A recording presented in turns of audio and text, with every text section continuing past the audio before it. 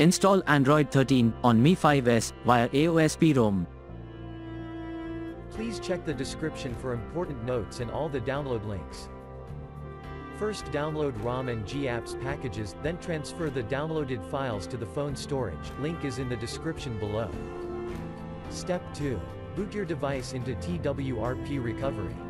Once in TWRP, click on Wipe, Advanced Wipe, and select the check boxes, as shown in the image, excluding internal storage. Step 4. Swipe the button to wipe the device. Step 5. Go back to the recovery main screen, and tap on the Install button.